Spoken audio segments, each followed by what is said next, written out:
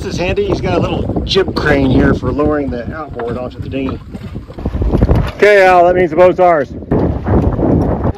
Cuba.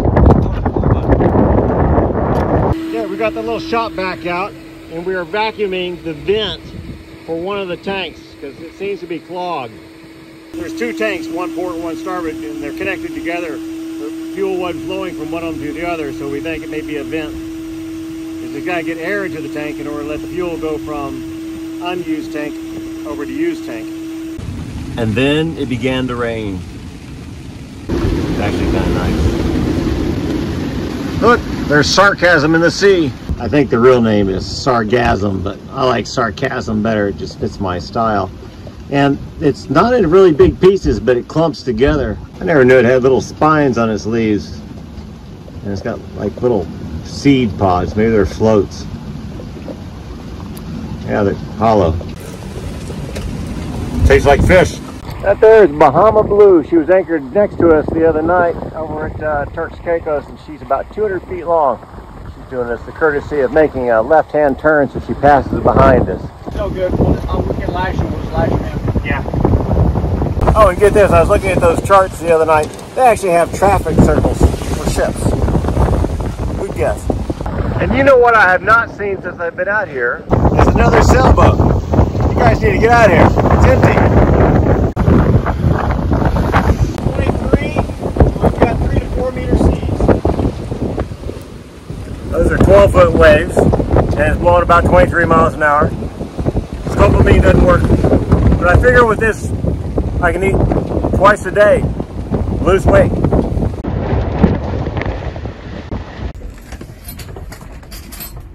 Well, this is how we do dishes on a boat moving 7 knots, had a 20-degree heel.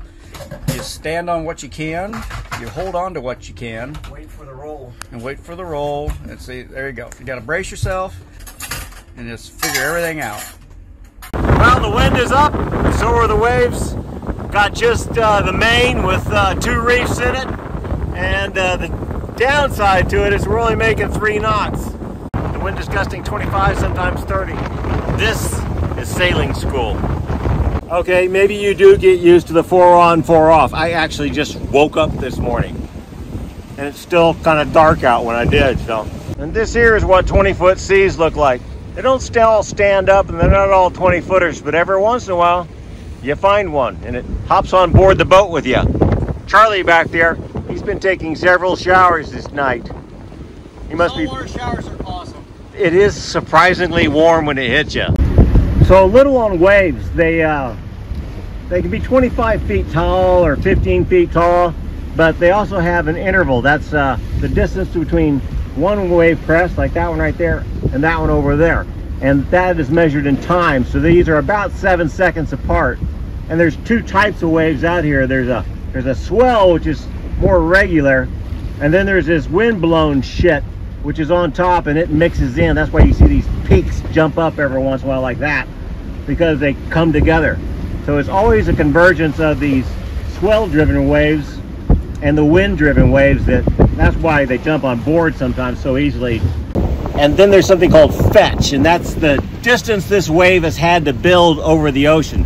And since that's all Atlantic Ocean out that way, these waves have had a lot of time. So the longer the wind blows from the north, the bigger the swell gets. And then the wind top waves kind of mess with it because the wind's kind of out of that direction. And you really got to take some time, you know, spend some time on a boat watching them to appreciate just how complicated this whole system is. I thought, yeah, there's big waves, they roll at you, you go up, you go down. No, it's a lot messier than that. And at nighttime, you got a lot of time for contemplation, and I'm reading the perfect book for it. It's called Until the End of Time by a physicist. His name is Brian Greene. Fascinating stuff. It's basically how the universe started, everything through it, you know, like consciousness and thought, and then how it will inevitably end. It's not a good story, okay? It ends harshly, but we won't be alive. You know, it's funny that people think, well, you know, if it's all just going to be for nothing, what difference does it make? And that's totally not true. I hate that idea because it's about how you can affect people in your life today, here and now. And if you do that, what more can you want? It's fun, it's joyful, it can put some joy in their life and they return it back to you. Be nice to people. It's the best thing you can get out of this.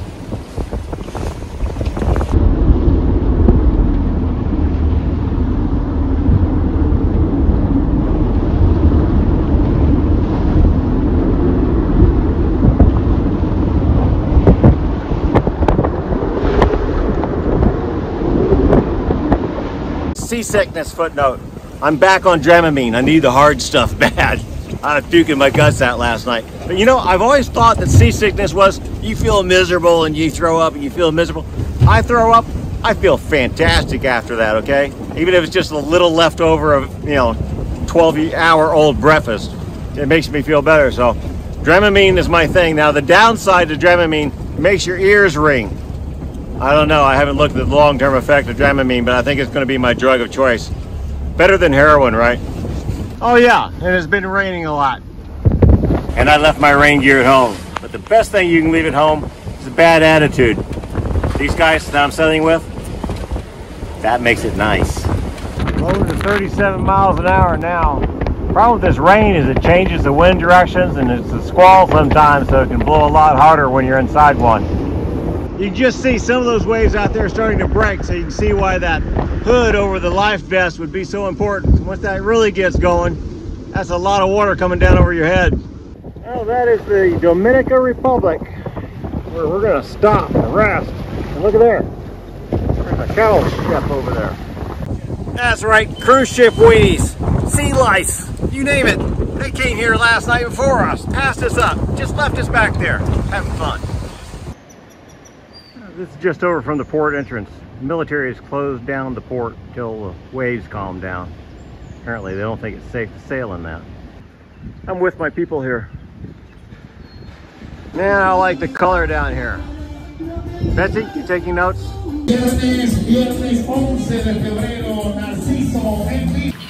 Okay, the last thing you want to happen when you're at sea is to run out of fresh water.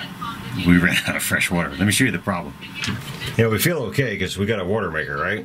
While at anchor, the only time you could possibly hear this, I heard water running up here. Those are the water maker's pre-filters. This is its backwash filter. In other words, you run water from the tank back to blow all the salt water out of the membrane up there. And this was mounted on the wall using 5200. And look, in a test I did with 5200, it did the same thing.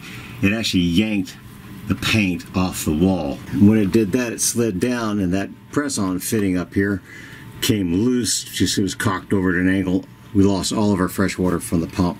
Now on Seeker, my pump is loud and it's up in a cabin, so you'd probably hear it, but over storm waves, you're probably not. So what I'm probably going to do is put indicator lights up on the dashboard to tell me when a bilge pump and when a water pump is running. And if it stays on for too long, well, you know you've got a problem then. And that would have saved us from pumping all of our water into the bilge. We actually saw a lot of water in the bilge and thought that was odd, tasted it, but it had salt water mixed in with it, so it tasted salty. So off and overboard it all went. The other thing to do is when you're under heavy sea conditions, turn all that shit off. You don't need your fresh water. It'd be inconvenient, yeah. Get a water bottle that plugs up, turn all that stuff off so that if something does break, you don't lose your water. And then, we have a water maker. We can make water. No, not in 6-foot seas, not even motoring at 1 knot could we make water, because air comes underneath the boat and it goes up into the boost pump. See, and then the main pump. They both cavitate, so you gotta wait. We made maybe 2 gallons and decided, well, we'll get into someplace else. And it's a harbor with no pump out, so we're not going to make water here. Even I have my standards. This gets glued back on. First we're going to scratch up that gel coat back there and take it down to fiberglass a little bit so this sticks better. Got me a dry block of wood. It was hard to find. Okay, we got to say goodbye to Al and Doug. Doug has work. Al, I don't know what Al's doing. Nothing. Something black op, I think, is necessary. That's where we can't talk about it, can we? No. Okay, so anyway, these 2 guys are off. And Charlie and I were bringing somebody else in? Yeah, I'm going to fly Wilder in. Wilder's coming in. Wilder knows how to sail? Yeah, well, no, not really. He's at least as good as Doug? He can cook. Oh, hey, Cook's always worth it, so, you bet. These guys are back on planes from the, where the hell are we? Dominican Republic? Yeah, we're in the Republic. Yep. Yeah. We'll see y'all later. And Doug gave us the t-shirts here. Captain Sea Money's Great Adventure. Check out the back. But did you die? Oh, that's a nice bit of air. maybe some dryness. Okay.